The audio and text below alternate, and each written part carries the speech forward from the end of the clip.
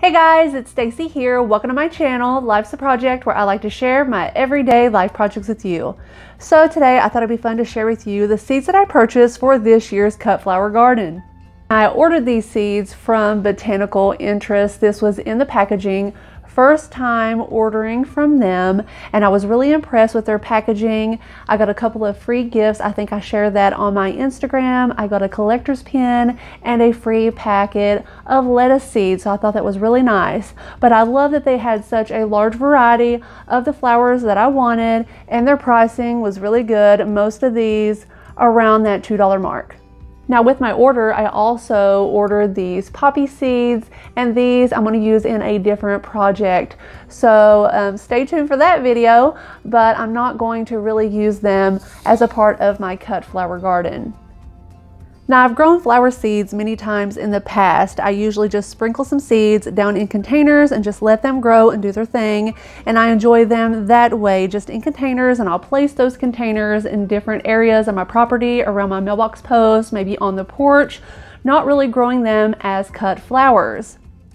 So this year I thought it'd be fun to grow flowers in two of my green metal containers that I have in my backyard and do a small scale cut flower garden, because I really do feel that many of us would like to grow flowers for cutting, to make arrangements or bouquets to enjoy in our home, or to make a few for family, friends, the neighbors, whoever, but many of us may not have the space or the resources to do a large cut flower garden or have the time to take care of it all. So that's why I really wanted to share my plans for this year's cut flower garden in containers, because I really do think that most of you probably do have a couple of large containers around, or maybe several small containers, or maybe just a section of your raised bed garden that you would like to grow flowers in, and that we can kind of do this project together. So what flowers are great for cut flowers? And really, you can purchase whatever flowers you want. But really, the best way to answer that question is with doing research. I've read many professional grower websites, blogs, and these people grow flowers for a living. It's their business. They know what they're talking about. And many of them would have a list of their top 5 or 10 favorite cut flowers. And then you start to see a pattern, and most of them list many of the same flowers. Things like snapdragons, zinnias, sunflowers, straw flowers, cosmos, just many of these. And really, they also mention things like dahlias, lilies, and tulips. But those, you have to buy bulbs and tubers, and that can be a lot more work, cost a lot more money than just buying seeds. So I really think for a basic or beginner cut flower garden, I think it's best to stick with flower seeds. Now the great thing is that I can directly sow all of these seeds in the soil when it's time in my area, based on the instructions on the seed packet. Now I can also start these inside underneath grow lights to get earlier blooms. But if you don't have a grow light system, you can just do the winter sowing method. Now I do have a small grow light system setup that I shared last year in a video, but this year I wanted to do the winter sowing method, so I shared with you just a few weeks ago me starting many of these seeds using that method. So if you haven't seen that video yet, guys, go back and check it out to see more about what I'm talking about. Now some of these, like the sunflowers and the zinnias, you can start them ahead if you'd like, and I still might, because the sunflowers and the zinnias are the two that I did not start using the winter sowing method, because they're such fast growers. You can just really directly sow them right into the soil and you'll have blooms pretty early. So I'm not sure yet. I still may do the sunflowers and zinnias using the winter sowing method, but I wanted to do it in my second round when I start things like tomatoes and peppers and basil, some of those more tender plants that like to grow after your last frost date.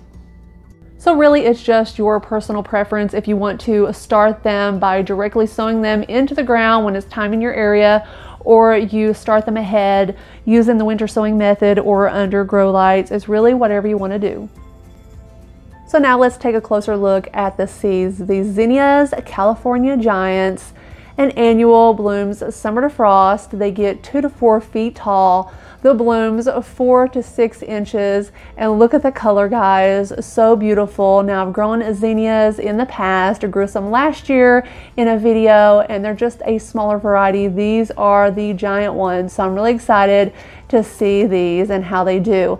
So here on the back, recommended for sowing outside, also when to start inside. So just always look on your packet for what to do and how to grow each one of these flowers.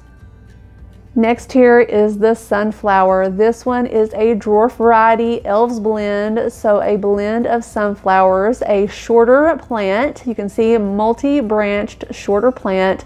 So these are ideal for containers to use as cut flowers. So you cannot use those big giant sunflowers as cut flowers, so make sure you're buying the right seeds. These are also annual. They like full sun, blooms summer to frost. See, 16 to 24 inches tall. So that is what you want to purchase. And here's some information on the back as well.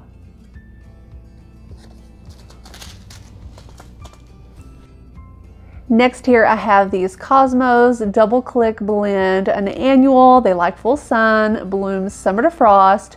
24 to 36 inches tall, and I just love the colors. And these double click blend, you can see they're just full of petals, nice and fluffy.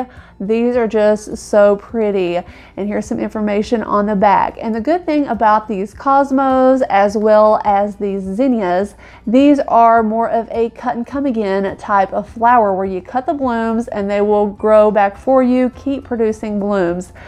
Flowers like the sunflowers, they usually will just have a bloom that you cut and they don't keep producing. So sometimes it's a really good idea to plant a row of sunflowers and then wait a week or so and then plant some more so that you'll have blooms throughout the season.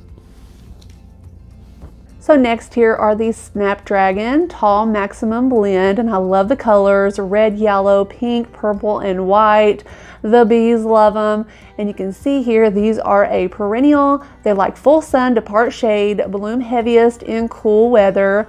30 to 36 inches tall. They produce these bloom spikes. They're great for cut flowers. Now these are perennial, these are annual. Now on the back here you can see perennial in zone 5 and warmer. So I live in Kentucky, I'm a zone 6, so these are perennial in my area. So we'll see if they come back for me next year. Now it does say when to sow them outside, and usually a lot of perennials, they like a cold period. So you can see 4 to 6 weeks you want to sow them before your average frost date. So you don't have to wait till after your last frost date to sow these. So next here are these straw flowers. These are called Swiss Giants Blend. And guys, I just love the colors. And these make great dried flowers as well to use in projects. So that is one of the reasons I am growing these this year. Perennial, a tender perennial, grown as annual. Full sun, blooms summer to frost, 36 to 40 inches tall. And this is a tender perennial, so it says to sow outside 2 to 4 weeks after your average last frost date. So a little bit different than the Snapdragon. And you can see here it's a perennial, but only in zones 8 through 10. So it would not be a perennial in my area. Next here are the carnations, and these are your classic cut flower.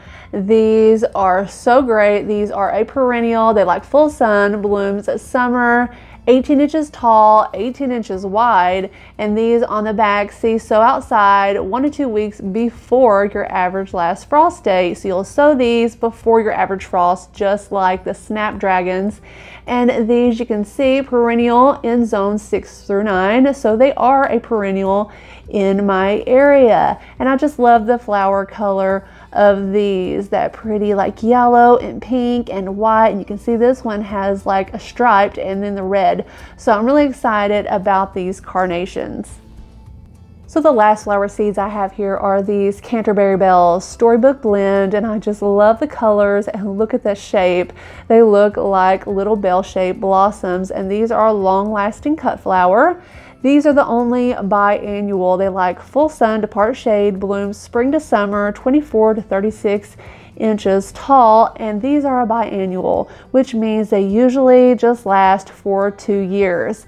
And you can see here they're biannual in zones 5 through 8, so I'm 6 here in Kentucky, so I'm good. And the only bad thing about a biannual, you may only get blooms that second year. It's like the first year it really just produces those leaves, that foliage, and you see flowers the following year. So either way, I'm just really excited about growing these and having these cut flowers either this year or next year. So guys, there you have it, the flowers that I want to grow in this year's cut flower garden. So I hope this video was helpful to you if you want to give this project a try yourself. And I know it's not that many flowers, but really guys, when you're only growing in a couple of containers, you really need to pare it down and give those plants room to grow. And next year, maybe you can expand and do more containers, and that would be really fun. So if you have any questions or comments, place those down in the comment section below, and I hope you will subscribe to my channel. You can follow me on Instagram and give me a thumbs up if this video was helpful. So guys, I hope you enjoyed it. I'll see you in the next one. Have a blessed day. I cannot wait for spring. Bye.